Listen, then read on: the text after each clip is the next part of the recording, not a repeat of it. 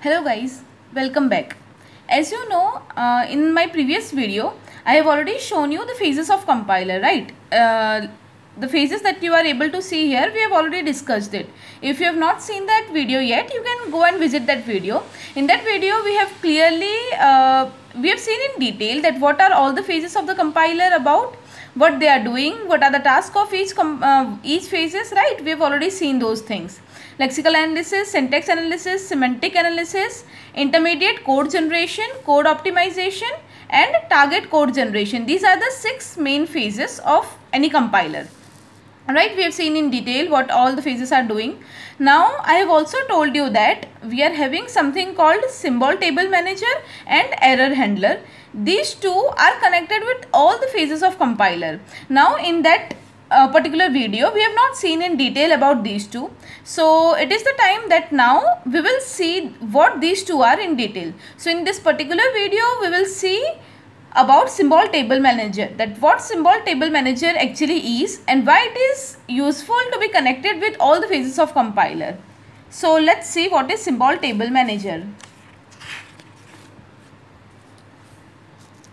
Symbol table manager is actually what? It is actually a data structure created and maintained by compilers for storing information regarding variable names, function names, objects, etc.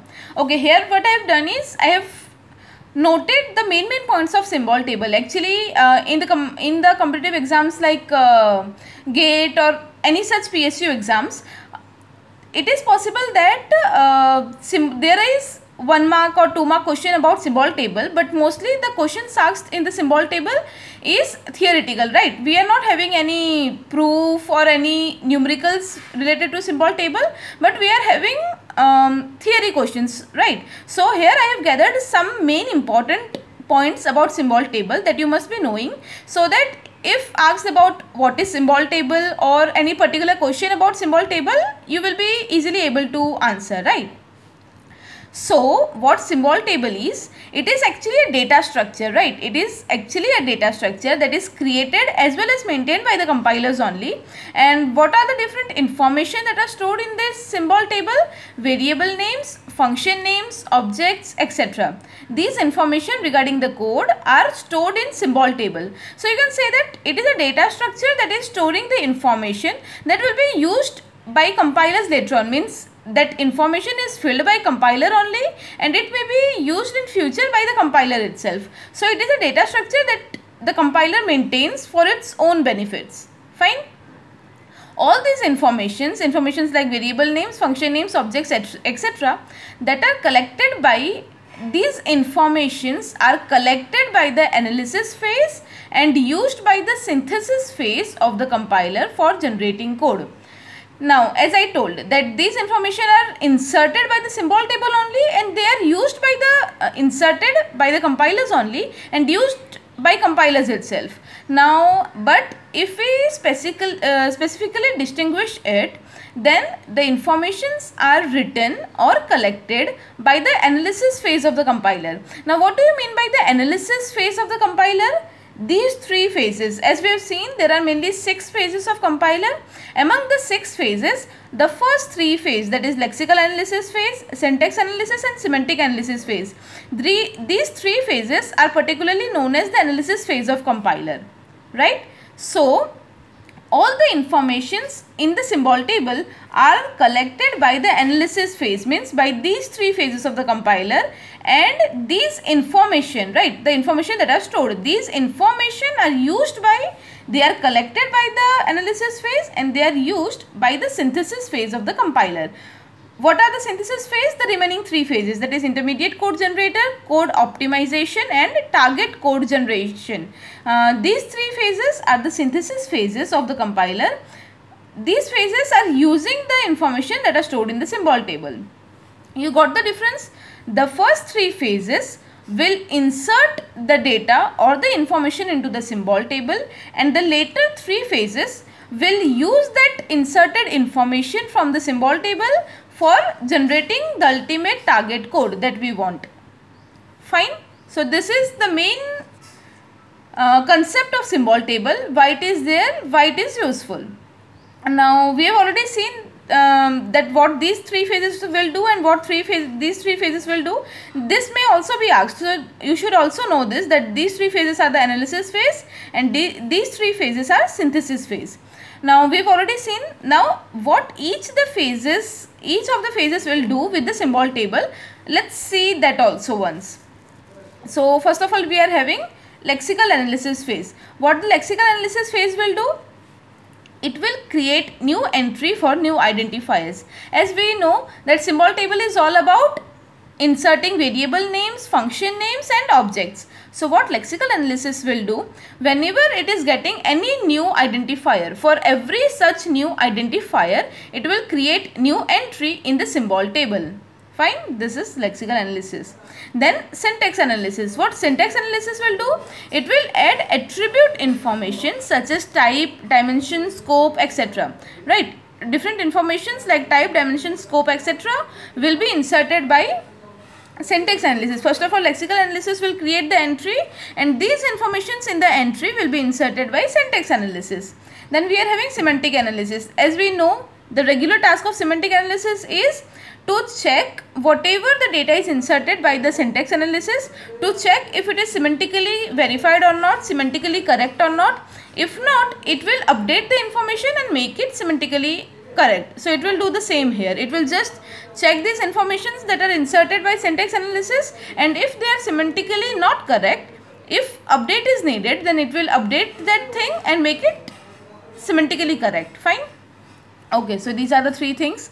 Then comes intermediate code generator. What it will do is, as per the already available information, it will add temporary variable information. As we have already seen, these three will create something or add something in the symbol table. But these three phases, that is synthesis phase, intermediate code generator, code optimization and target code generator, these three phases will do what? These three phases, that is synthesis phase, they will only use the information that is already present in the symbol table, right? So intermediate code generator, what it will do, as per the already available information in the symbol table, it will just add temporary variables information. Okay. Then comes code optimization. What it will do? Again, as per the already available information, means the information that is already available in symbol table, it will first read that information and based on that, it will do this code optimization. It will do machine dependent optimization. It will do machine dependent optimization as per the address and aliased variables information. Now, one more thing, see, this what is very important here, that machine dependent optimization. I would like to add one thing here, that you should know that lexical analysis, syntax analysis, semantic analysis up to intermediate code generator, up to here it is known as the front end. Up to here, intermediate code generator, up to here it is known as the front end of the compiler, and the last two, that is code optimization and target code generation, they are known as backend of the compiler. Now why it is so? As we know, front end means what? This will not be machine dependent. These four phases, whatever work they will do, that will not be machine dependent. But these two, code optimization and target code generator, they will generate the code as per the particular machine. That's why it is written here. This code optimization will do machine dependent optimization. Similarly, target code generator will also do what? It will generate target code as per the identifiers address information that are already present.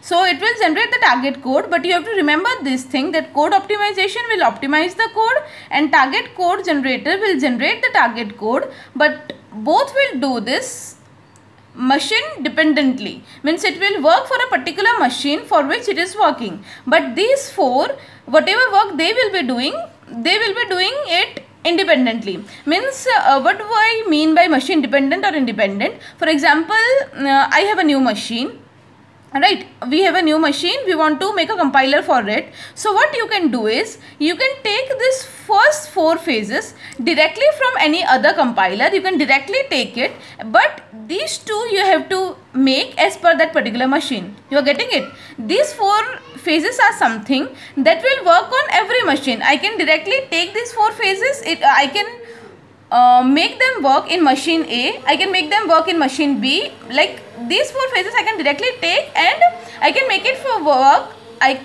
work for any machine that I want.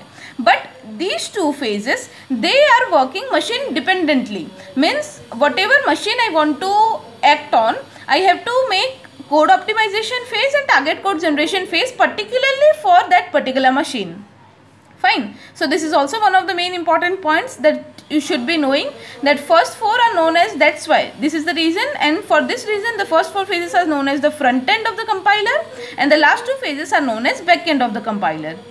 Fine. So I hope you have understood. These are the main points, that what is symbol table as I have explained here, then what is the usage of the symbol table by each phase. And now the last thing you should be knowing is entry. How the symbol table entry looks like. So here I have made for you symbol table entry. So entry, what happens? These are the main data types that should be there in the compiler.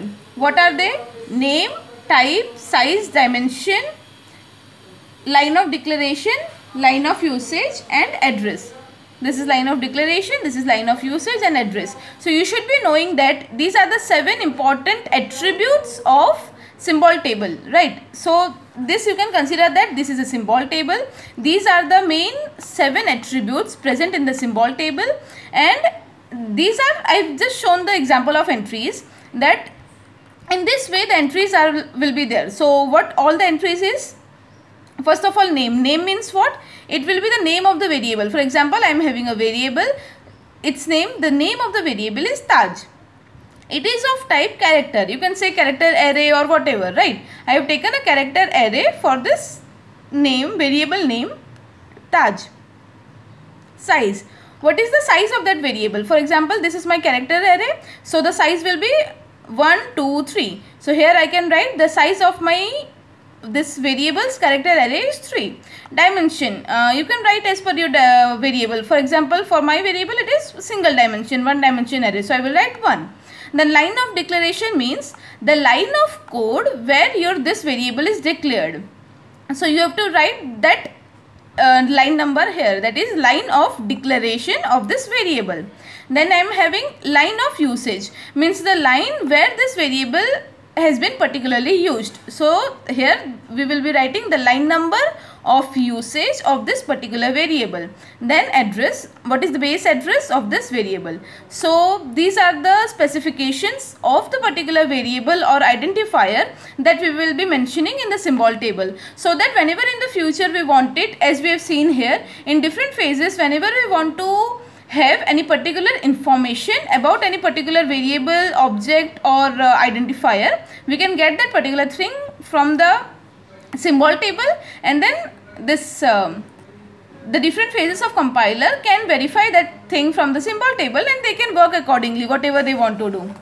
Fine. So these are some of the basic informations of symbol table that you must be knowing. And as I told that symbol table is actually, this is a theory concept, that these are the things that you should be knowing. It may be asked in 1 mark question, 2 mark question, or it is always good to have information. Fine. So I hope you have understood what symbol table actually is and why it is needed. Thank you so much.